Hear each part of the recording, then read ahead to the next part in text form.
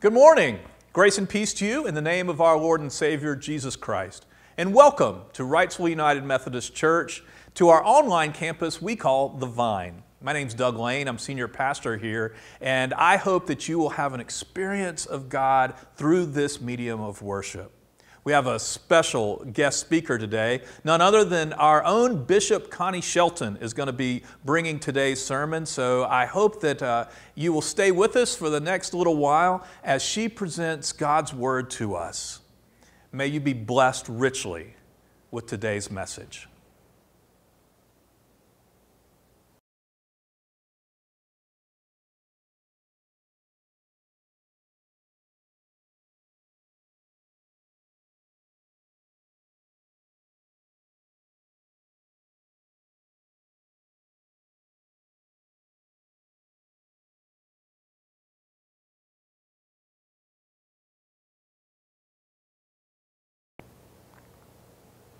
I'm Pastor Julia Hayes. I'm one of the associate pastors here, and it's my joy to get to lead us in our opening prayer. As we pray together, I invite you to have your hands open like this, just as a posture to remind us of our openness to God's presence.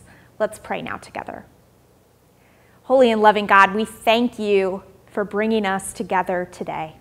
God, we thank you that your spirit, your love is so great that you can unite us in your love even when we are apart physically.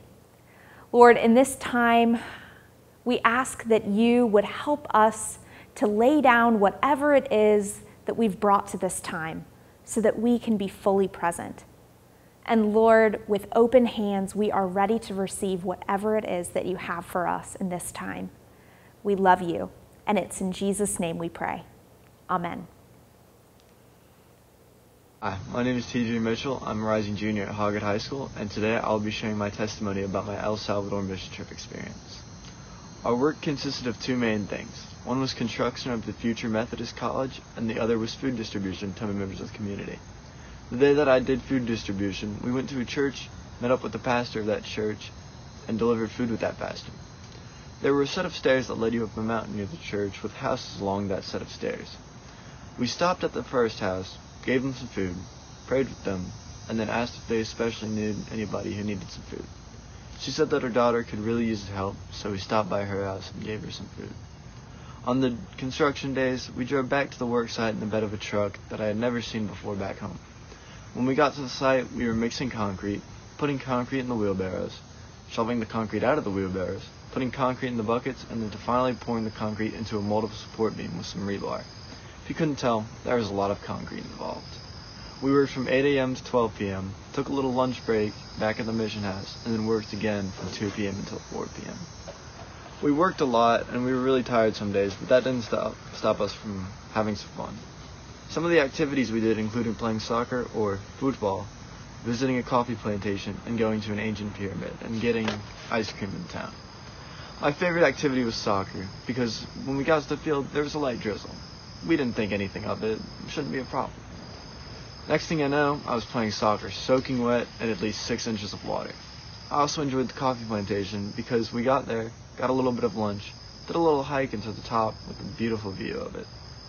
We experienced the local culture in many ways while we were there, including my favorite part of their culture, the food. On one of the last nights, we went to get pupusas. Pupusas are corn tortillas stuffed with all kinds of things.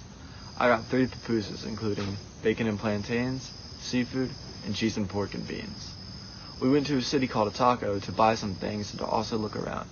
Along the streets of Ataco, there were little booths selling all kinds of things, from coffee to bracelets and even to knives.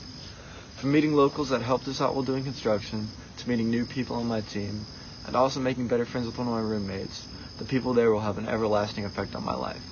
The 2 locals that helped us out on the work site were Josue and Jonathan. Josue was on my soccer team, and I got to talk to him with my little knowledge of Spanish. I got to know his age and who his favorite soccer player was. Clearly, I don't know that much Spanish. Jonathan worked with us, and we shared laughs whenever somebody would do something we all found to be pretty funny, like spill a bit of concrete. I also got to meet the Bishop of El Salvador, Juan de Dios. Juan de Dios is a close friend of Pastor David, and we all got to know him pretty well. For me, serving other people is where I find God the most. Ever since 6th grade, I've honestly loved to do manual labor. It all started when my best friend, somebody who even went on this mission trip with me, asked me if I wanted to start mowing grass to make some money. I said yes without even really knowing how to mow. We started mowing, and I've been doing it ever since that day. This summer, I got another opportunity to do some manual labor with a handyman carpenter, and I've enjoyed that as well as mowing. It's really satisfying to complete a project, seeing the before and after, and knowing I helped to make that happen. And to be honest, I like getting paid. When I combine my love for manual labor and my love for God, it just gets even better. I got my first experience of doing this on my 6th grade mission trip to Savannah, Georgia. We painted a house for an elderly man there, and after seeing how much he appreciated it and how much it made me feel closer to God, I loved it. After that, I went on every mission trip I could, and even volunteered here in town for some various things. After those mission trips and volunteering, I got to go on this trip, and it was one of the best experiences I've ever had, and it brought me closer to God in the end, and even furthered my love of service for Him. Thank you to the chaperones, Pastor David and Miss Pam. With Pastor David's jokes and Miss Pam always wanted to play a game with us, it felt like there were just 2 other kids on the mission trip. They also made sure we were always doing the right thing and being safe. And thanks to all of you, Wrightsville. Without your endless support, I would not have been able to have this great experience that I will cherish forever. Thank you. When God dips His pen of love in my heart, and He writes my soul a message He wants me to know, His Spirit all divine fills the sinful soul of mine. When God dips His love in my heart, well, the Santa wouldn't tell it to a living soul how He brought salvation and He made me whole, but I found I couldn't hide such love as Jesus did impart. Well, He made me laugh and He made me cry, set a sinful soul on fire. Hallelujah. When God dips His love in my heart. Well, sometimes though the way is dreary, dark and cold, and some unburdened sorrow keeps me from the goal, I go to God in prayer. I can always find Him there to whisper sweet peace to my soul. Well, the Santa wouldn't tell it to a living soul how He brought salvation and He made me whole, but I found I couldn't hide such love as Jesus did impart. Well, He made me laugh and He made me cry, set a sinful soul on fire. Hallelujah. When God dips His love in my heart, He walked up every step of Calvary's rugged way, and He gave His life completely to bring a better day. My life was steeped in sin, but in love He took me in. His blood washed away every stain. Well, the Santa wouldn't tell it to a living soul how He brought salvation and He made me whole, but I found I couldn't hide such love as Jesus did impart. Well, He made me laugh and He made me cry, set a sinful soul on fire. Hallelujah. When God dips His love in my heart. Hallelujah. When God dips His love, His sweet love in my heart.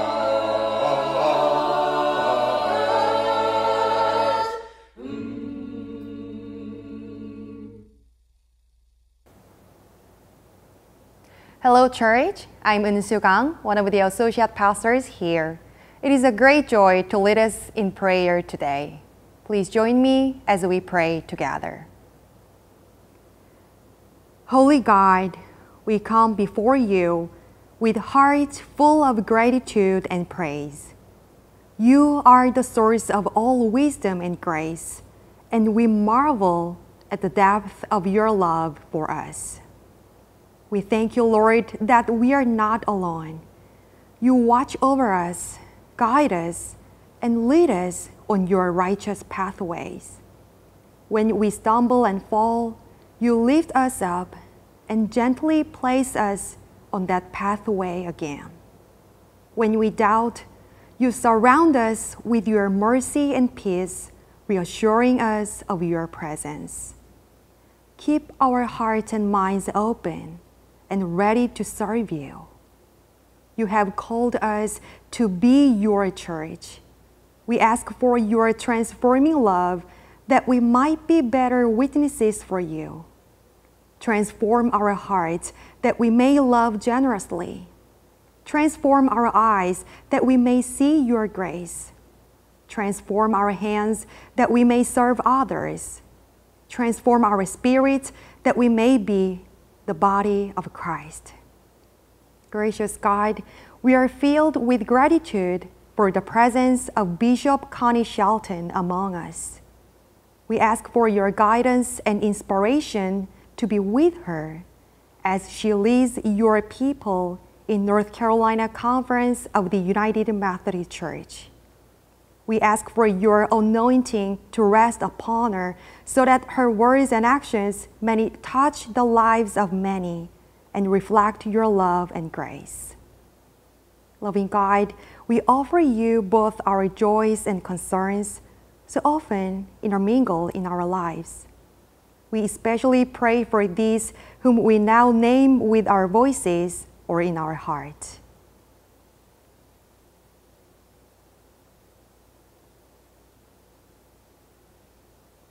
Hear our prayers, O Lord. Hold your people with your arms. Pour out your merciful goodness for these situations and these loved ones. We humbly offer this prayer in the name of Jesus, who taught us to pray. Our Father, who art in heaven, hallowed be thy name. Thy kingdom come, thy will be done on earth as it is in heaven. Give us this day our daily bread, and forgive us our trespasses, as we forgive those who trespass against us.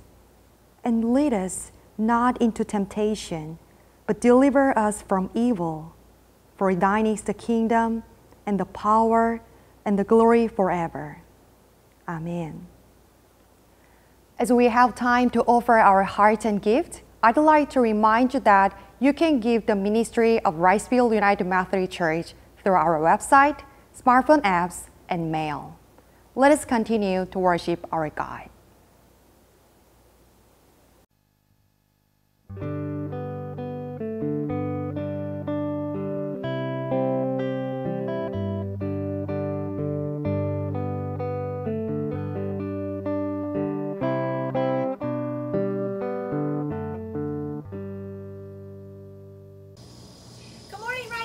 I'm Miss Christina. I'm excited to be with you today. I have Virginia Gray and Mavis as my helpers, and we're excited to spend some time with you. Who knows what time of year it is? School time. School time! Back to school time. Tell me what grades you're going to be in, Virginia Gray. I'm going into 7th. 7th, and I'm going into 3rd. what? First. First grade. 7th and 1st. All right. Raise your hand if you have your backpacks ready. Check. Raise your hand if you have your new water bottles. Check. Lunch boxes. Got those. How about school supplies? Got those. All right. And first day of school outfit. Virginia Gray, I know you have yours picked out. I do have mine. All right. First day of school outfit. Woo! That is a lot of stuff to get ready for back to school, isn't it? So what do we go to school for? Why do we go to school? To learn. To learn, right? And what's another word for learning? To gain Wisdom. to gain wisdom, right? Today we're going to talk about a man in the Bible from the Old Testament named Solomon, and he was actually a king, and God asked Solomon one day what he wanted, and the one thing Solomon asked for was wisdom. And so God granted him wisdom, Mavis, and he gave Solomon so much wisdom. Guess how much he gave him? Even more as the sand. As much as the sand on the beach. And how much sand is on the beach? A lot. A lot of sand. Too much sand to count, right? You can't even count it. That's how much wisdom Solomon had. But Solomon, the cool thing about Solomon is he didn't keep it to himself. He shared it with others. He taught others. He was a great teacher, a great leader, a great king. And that's what God wants us to be. God wants us to, he gives us wisdom so we can share it with others. Your teachers have a lot of wisdom. And this year they're going to challenge you with a lot of cool things to learn, right?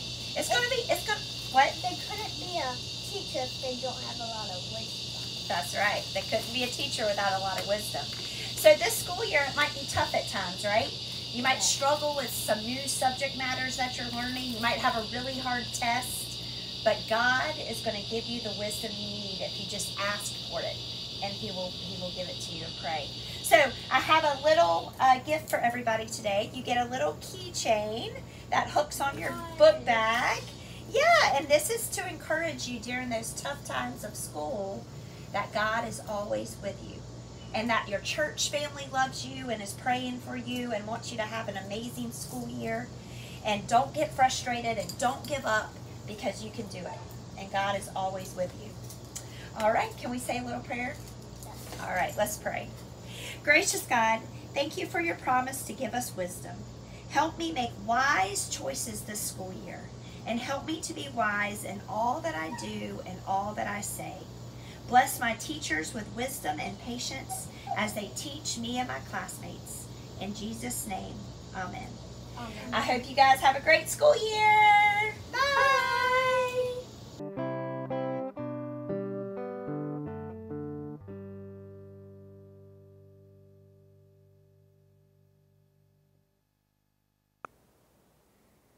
It's truly an honor and a privilege to have Bishop Connie Shelton delivering today's sermon for us here at Wrightsville. Bishop Shelton has been in North Carolina many times. This is not her first go-round to our great state. She first came as a student at Duke Divinity School. In fact, we overlapped for a year. Her last year was my first year. And then she and her husband Joey came back years later and served as the directors of the field education department there at Duke. And in so doing, she helped new pastors find their first taste of what it's like to be a minister in a local church. And in some ways, not only did it prepare those pastors, but it prepared her for making appointments as a bishop, now that she's making appointments as full-time pastors to churches as well. We are so blessed to have her as our bishop. She started just this past year, January 1, after being elected last November at the Southeast Jurisdictional Conference, and has served us so well over these last few months. And I just really want you to get to know her better. She's been a fantastic minister, not only in Mississippi, serving multiple appointments, serving churches of various sizes, being a district superintendent, having a radio and television ministry. She's done it all. And now she brings all of this experience and giftedness to us here in North Carolina. So I want you to welcome our Bishop Connie Shelton as she delivers today's sermon. Thank you, Doug. What a gift to be at Wrightsville. What a joy to be in community with all of you. So here's my story. I'm the daughter of a mailman. When I was growing up in Picayune, Mississippi, before seat belts and black boxes in mail trucks, I stowed away next to my daddy in his mail truck. My daddy, a city letter carrier, would pick me up from my half days at kindergarten and let me perch in the middle of the mail tray and hand him each stack of mail for the next mailbox. Forever etched in my memory is the expectancy of the people to whom my dad delivered the mail. They would be waiting at the street by the mailbox with their request. "Mr. Ronnie, do I have a letter from my son?" "Mr. Ronnie, is my check here yet?" Now, younger folks, I can imagine this whole concept of waiting to receive a message is hard to get your head around. With social media, texting, and 24-hour cable news, waiting for a message seems archaic. Yet for the early church, as they are being formed in their new identity, the message that comes here from Paul's letter in Romans it took some time to be received. Every letter was initially a pastor-teacher written letter, a response to a particular group of believers whose circumstances provoked a spiritual crisis, and they needed a theological clarification and a practical resolution. The letters or epistles were never penned as a biblical writing to be read perpetually by the whole church for theological understanding. We are called to read the letters with humility, since we are far removed from the historical world that they were delivered toward. And remember to whom Paul's great letter was sent. As N.T. Wright says, Paul was coming to Rome with the gospel message of Jesus, the Jewish Messiah, the Lord of the world, claiming that through this message, God's justice was unveiled once and for all. Rome prided itself on being the capital of justice, the source from which justice would flow throughout the world. So without losing any of his deep-rooted Jewish meanings, Paul declared that the gospel of King Jesus is a deliberate challenge to the imperial pretension. Do you hear that? So as we're listening to this letter, Paul is doing this with great intent, challenging imperial pretension. If it's justice you want, Paul implies, you'll find it, but not in Caesar as Lord, but in Jesus as Lord. This letter narrates what kind of community is created by hearing this letter, by embodying this gospel message.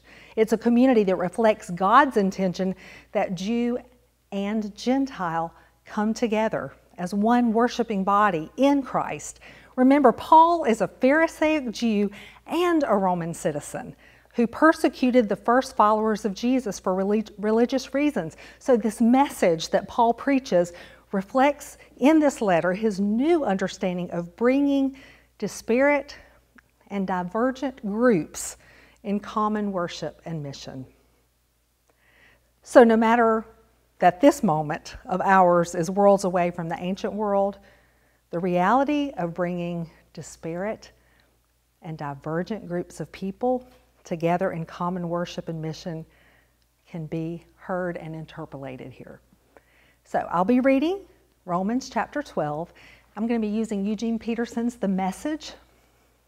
So hear the word of the Lord, this letter from Paul to the early church at Rome. So here's what I want you to do, God helping you.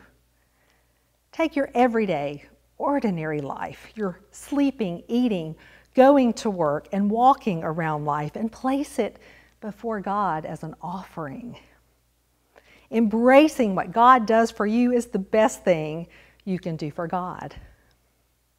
Don't become so well adjusted to your culture that you fit into it without even thinking.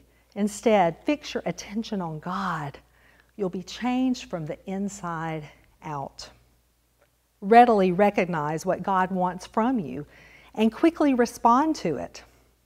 Unlike the culture around you, always dragging you down to its level of immaturity, God brings the best out of you, develops well-formed maturity in you.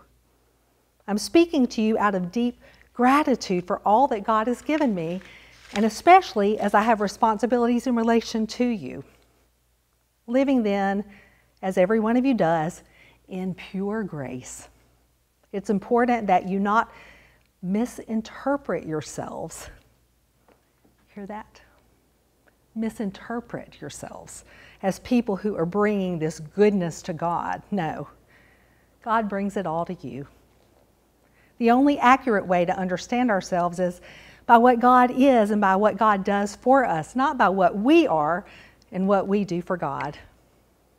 In this way, we are like the various parts of a human body. Each part gets its meaning from the body as a whole, not the other way around. The body we're talking about is Christ's body of chosen people. Each of us finds our meaning and function as a part of Christ's body.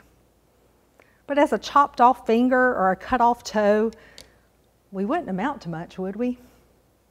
So since we find ourselves fashioned into all these excellently formed and marvelously functioning parts in Christ's body, let's just go ahead and be what we were made to be without enviously or pridefully comparing ourselves with each other or trying to be something we aren't. If you preach, just preach God's message, nothing else. If you help, just help. Don't take over. If you teach, stick to your teaching. If you give encouraging guidance, be careful that you don't get bossy. If you're put in charge, don't manipulate. If you're called to give aid to people in distress, keep your eyes open and be quick to respond. If you work with the disadvantaged, don't let yourself get irritated with them or depressed by them. Keep a smile on your face. This is the word of God for us, the people of God. Thanks be to God.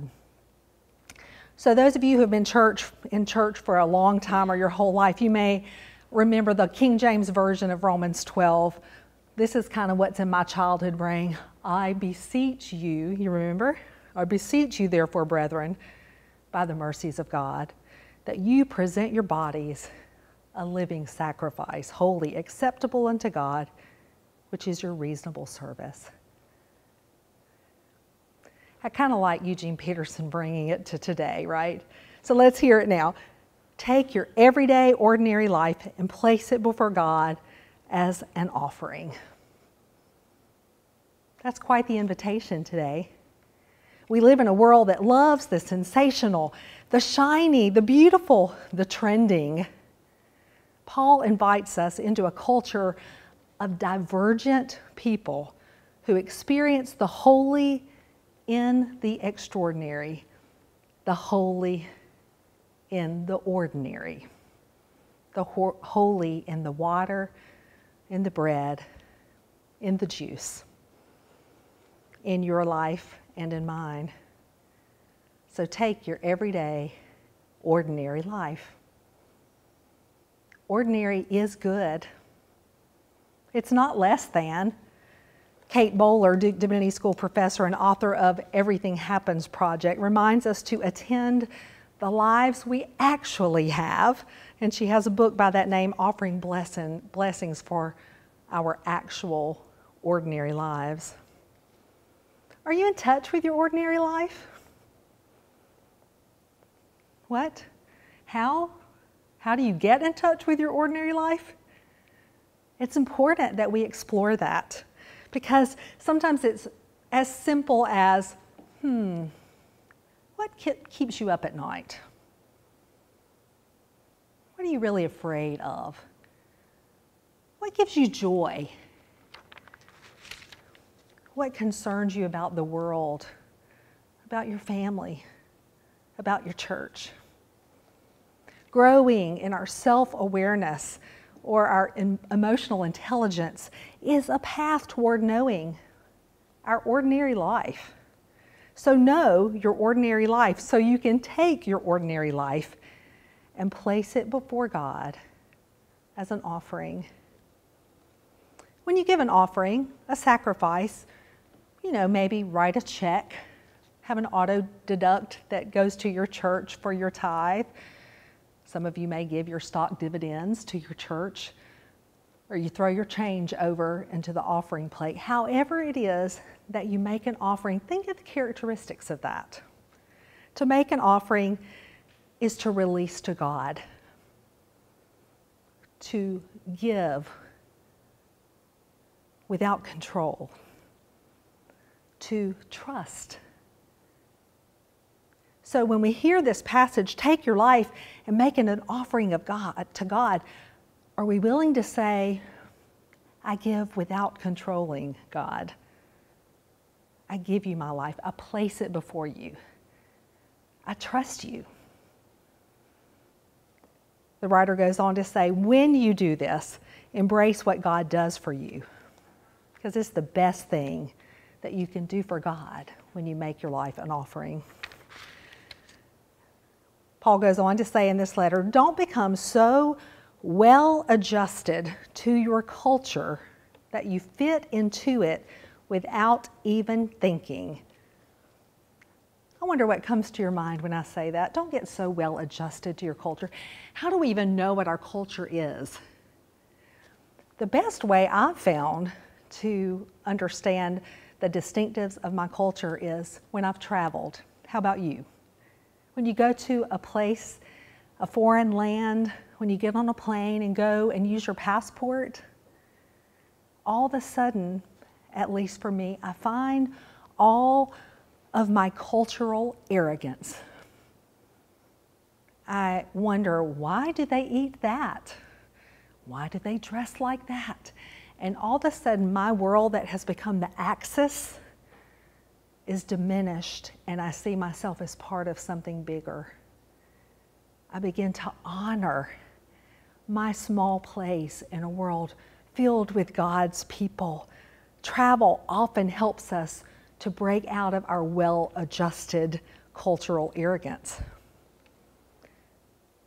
Perhaps travel is not a part of your life. Make a friend with someone from another place. Aren't we so grateful to have Unsu on pastoral staff here?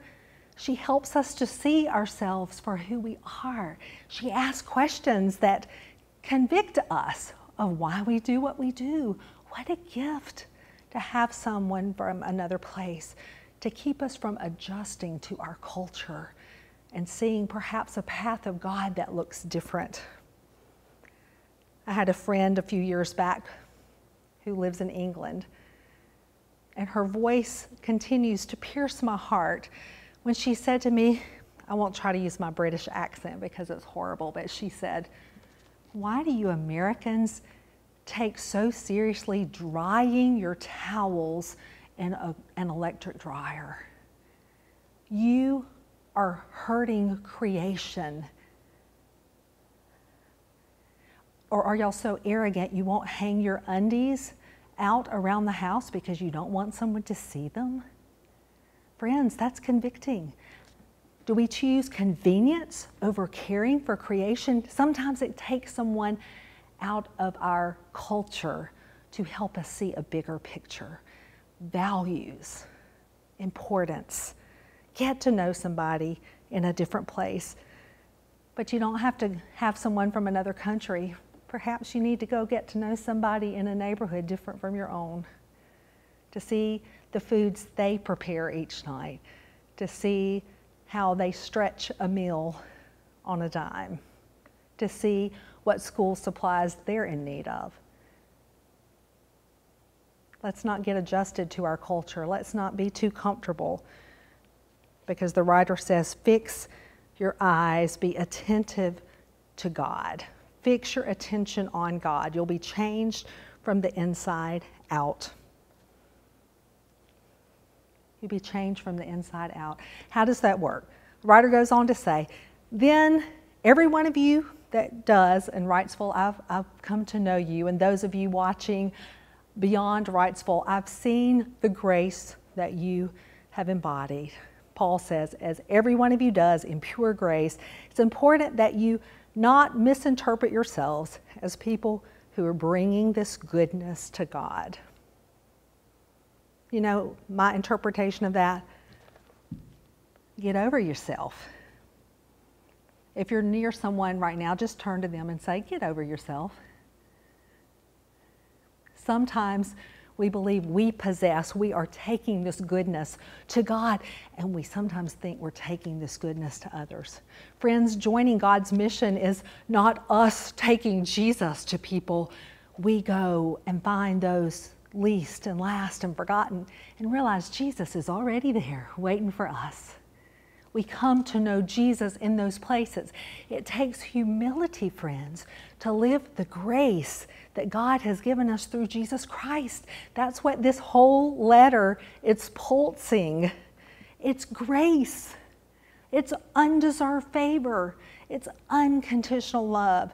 And we are invited, church, to be the body that God sees us to be, the body of Christ. The writer says, God brings it all to you. The only accurate way to understand ourselves is by what God is and by what God does for us, not by what we are and what we do for God. Now there's the dilemma, isn't it? Do you ever wrestle with what's my role and what's God's role? I think it's at the heart of being church. But let's always remember it begins with God's grace. It's always God's initiative toward us. And anything we do, we're simply responding because God's given us the grace to respond to God's grace.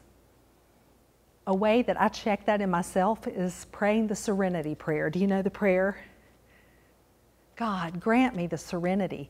God, grant me the peace to accept the things I can't change, the courage to change the things I can, and the wisdom to know the difference. That's our calling.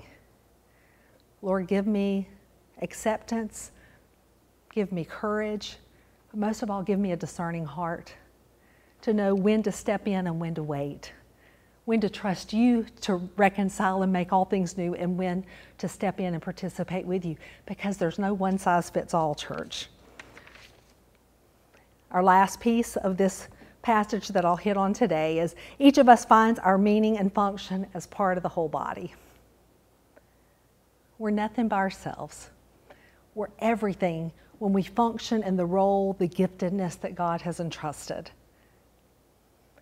God has entrusted to you a spiritual gift or more than one to function in the body.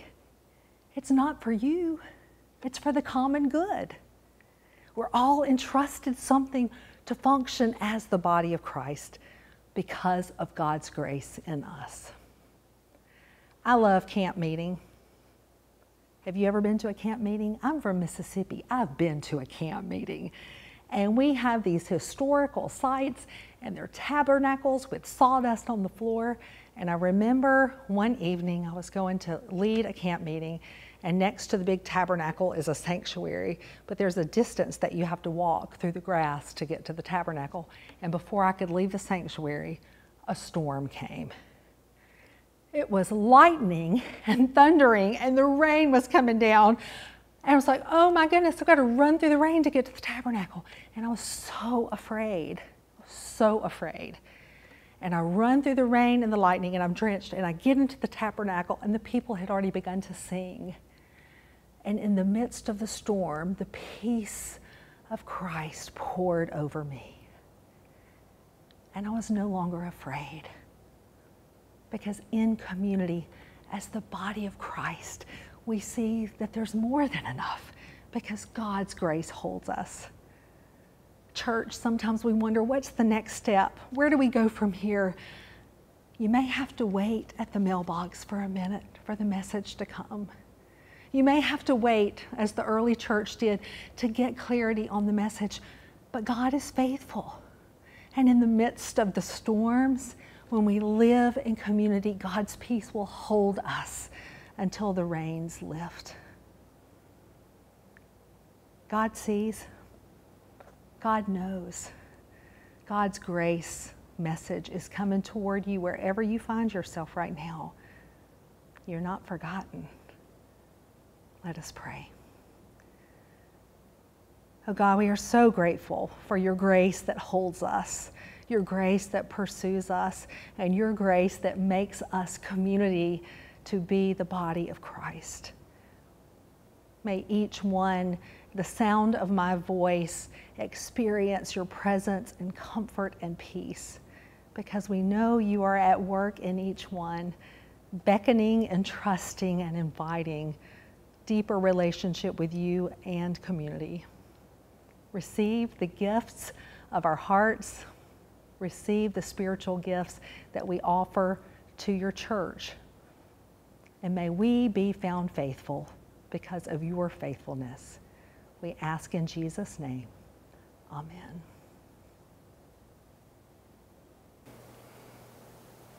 What a gift to worship together today, and I hope that you will take your ordinary life and place it as an offering before God this week. Go now in the grace of our Lord Jesus Christ, the love of God, and the sweet fellowship of the Holy Spirit. Amen.